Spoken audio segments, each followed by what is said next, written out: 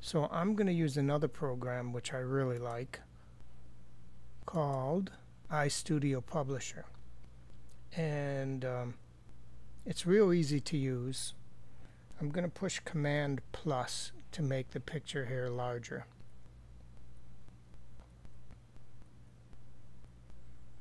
Now this is what I did in Pixelmator. I've made the opacity less so I could put figures over it.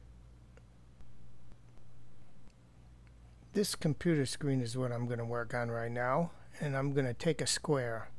You push the square in the shape library, form a square about the same size as the computer monitor. Now you can see its snapping is on, which I don't really like to use. I have to always turn it off. It's up here. I turn off here and here. Now you have to rotate this a little. Here, this is the rotate tool here. Grab one of the yellow edges, and there you go. You rotate. Go back to the selection tool,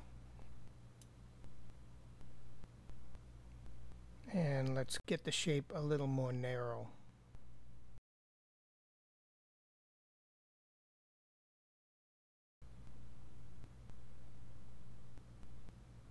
There we go. Now it's starting to look like the monitor underneath. What I'm going to do now is hit the reshaping tool. I could grab any of these orange edges and reshape the square now.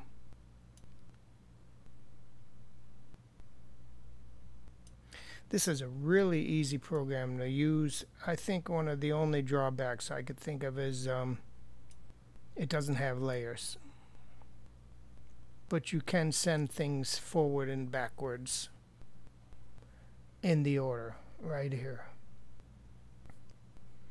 Now the color of this I'd like to fill with a gradient color, and we're going to pick the color here. Move this so you can see it. Cool.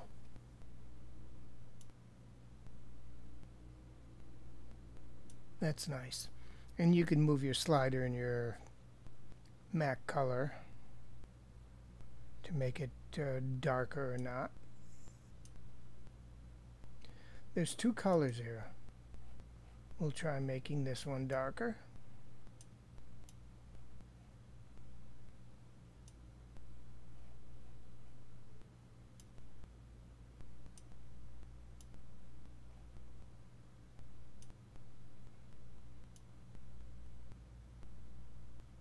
There we go. That is pretty. I turned down the opacity.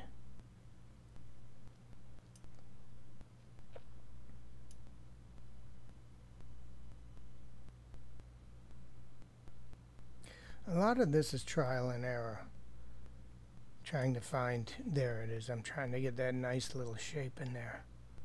Very nice.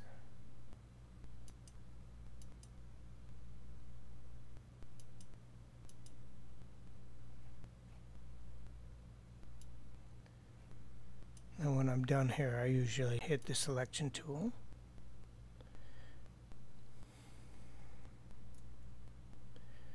This is one of those programs where you could save, which is kind of nice. It doesn't save on its own, but that means if the cat walks across your keyboard, you won't accidentally save something you don't want. So before I close out or move or after any major step, I'll push Command S to save.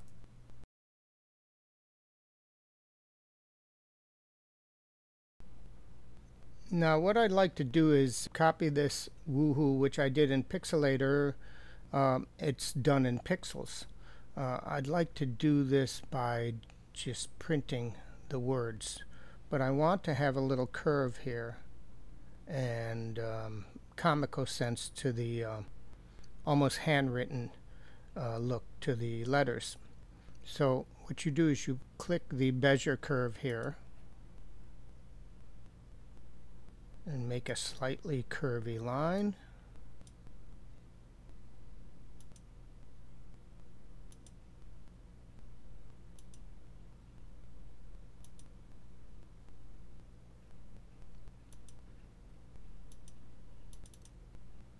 Double click the end and select Text Along Path tool.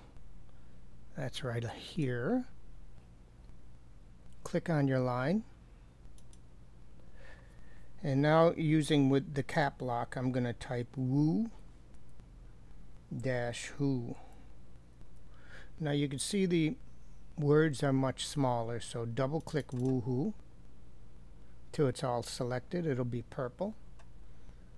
And go to the character pane, and here you have size. I like to use the slider.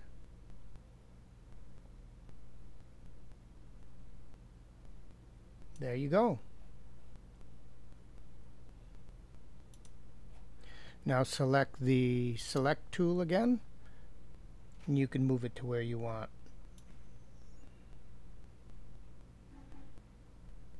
And we're not going to get much better than that. And if you temporarily delete the bottom layer, you can see how the woohoo will look. Very nice. Another thing you may want to do is select the line and go to the line pane. And here, see this checkbox that says line? Uncheck it. Now it's invisible. You could see it here only because you have you're in edit mode. If you go to preview mode, that line disappears. So that's how the printout will be. Very nice. I almost forgot to show you how to get the comical look to the word woohoo. Go to the text tool.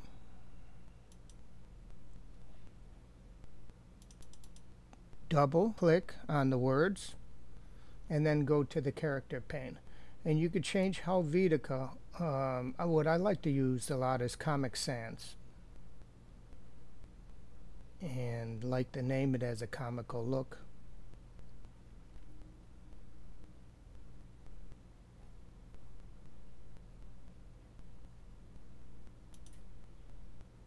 There you go. And you could make it a little smaller, like so. And you could make it bold just to add a little more oomph to the look. You might want to add an exclamation mark at the end here. There we go.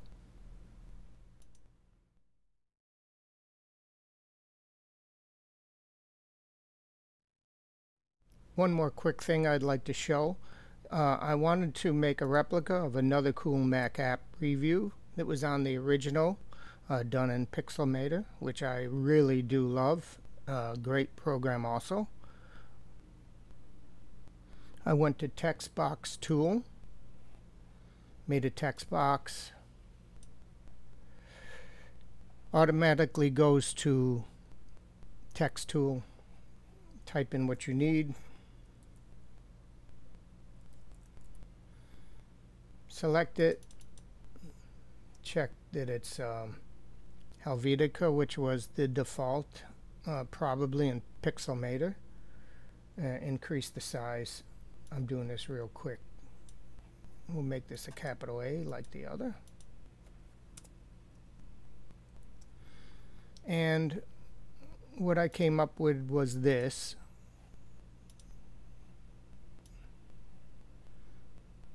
You can see it matches pretty well. I also made it bold. So the font is Helvetica bold. Unbold, it doesn't quite have that shouting effect.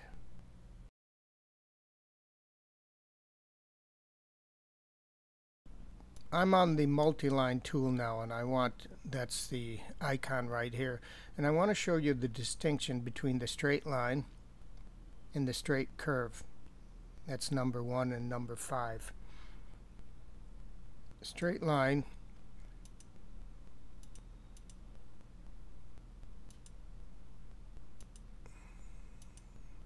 Double click to close.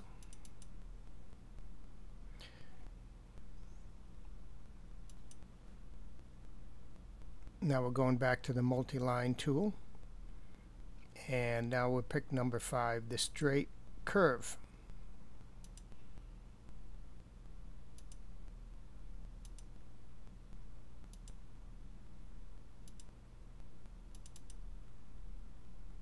They look pretty much identical.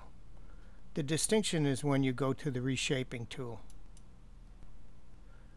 When you push on the straight line, it's what it is. It's a succession of straight lines, and you're still going to have angled corners no matter what you do. When you go to the straight curve, you see these Bezier handles, which are really awesome. You could make curves as opposed to straight corners.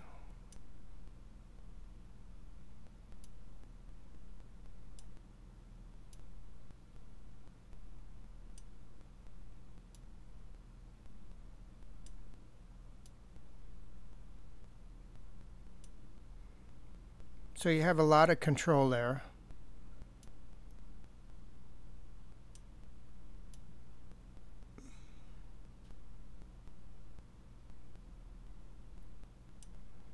And the way I discovered this was I emailed support, which is very good, and they told me what the distinction was between the two lines.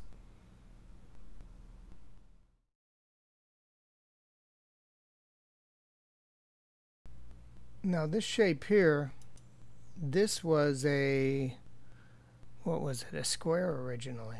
And what I did was, again, I used the reshape tool, and you could see it, you could really do damage here.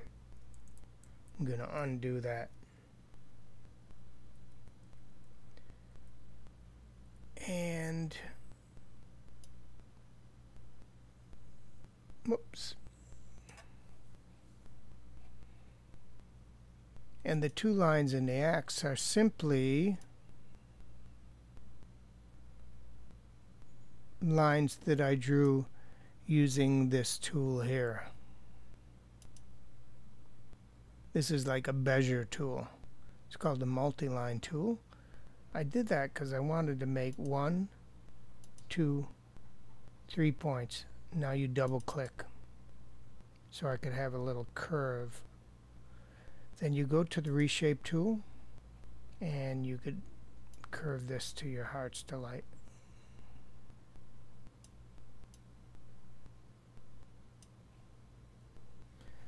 Then you go to line, change the color to white.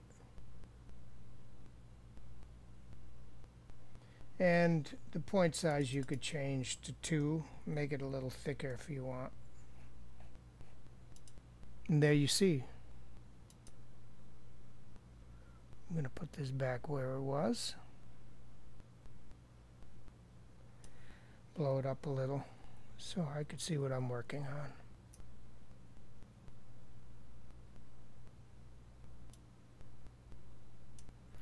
You have handles on the Bezier tool, so you could straighten the line out. Really awesome program. I want to show you one other thing. Here's something I started when I first found this program, and I was exercising, and I was just trying to get a handle on it.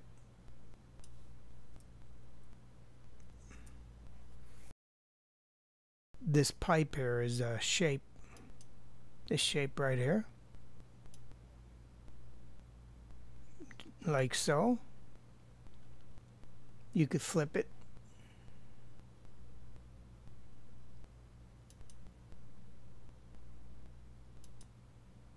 There we go. Now it's matching the pipe that's colored in. Hit the reshape tool.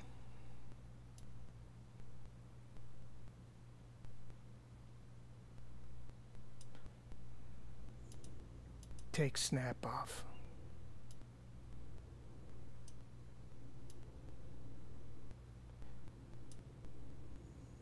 use the Bezier handles, shape the pipe.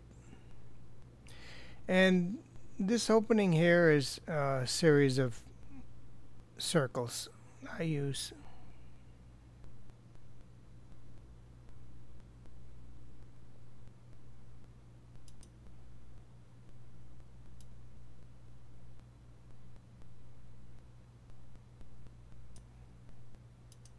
Rotate them.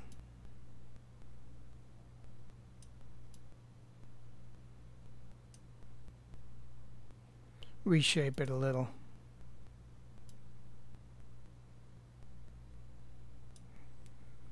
Copy it and paste and make one a little smaller.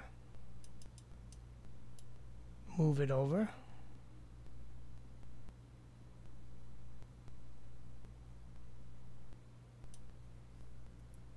You could use the arrow keys also. We're going to go to fill. Solid color. Push this box here. Choose black. And there you have it. The pipe could also be colored. Now, a shortcut to getting the same color is to push the magnifying glass in your color wheel. Choose this color here, and there you go. Isn't that nice?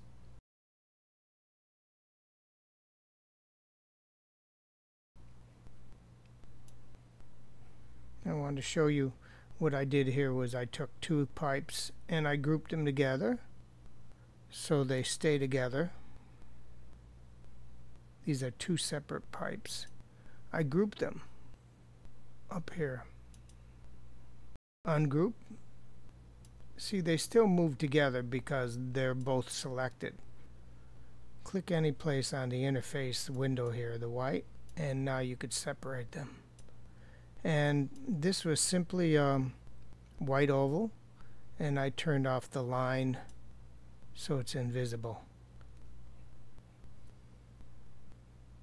Now if you push go back,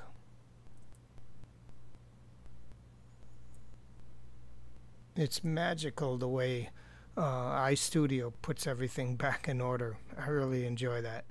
Thanks for watching. I hope you enjoyed my Mac app review on iStudio Publisher, a really amazing program.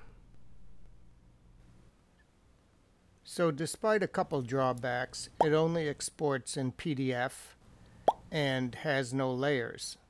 I give this program 4 stars. Very easy to use, great tech support, fun tools. Thanks for watching, and please subscribe to my channel.